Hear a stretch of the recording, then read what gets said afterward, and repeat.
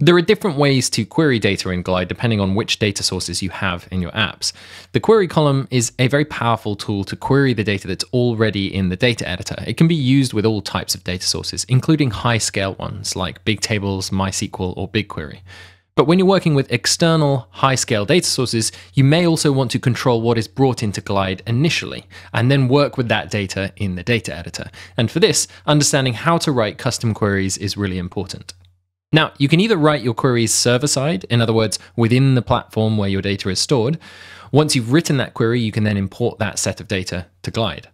But you can also write queries within Glide's own query editor, and this is really helpful for making further distinctions in tables that you've already brought into Glide. It's faster and more flexible to make custom changes directly in the data editor to further refine the data that powers your Glide apps. Now, Postgres, MySQL, SQL Server, and BigQuery all have detailed documentation about how to write queries on their platforms. We're not going to get into the specifics of each of these platforms in this video, but we'll link these resources in the lesson notes and description. Let's take a look at the query editor and some basic features for querying. Here we have an app that uses BigQuery as a data source, but the query editor works the same way regardless of which queryable data source you're using. All queries start the same way, with select and from.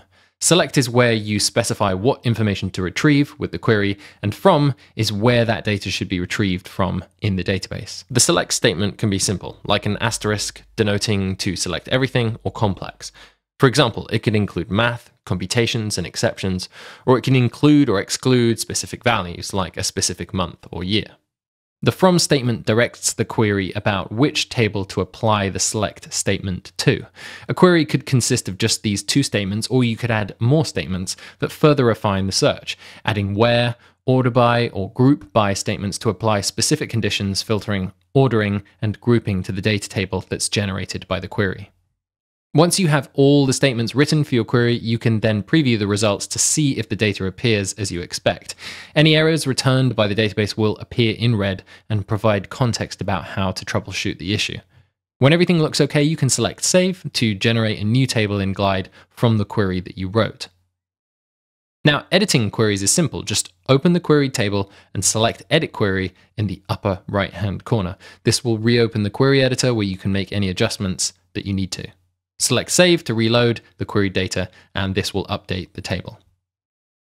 If you make adjustments to queried data on the server side, you'll need to manually refresh the data in Glide so that those changes reflect in your apps.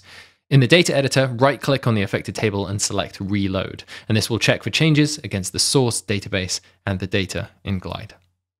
To learn about the different types of queryable data sources and their specifics, you can head to our university.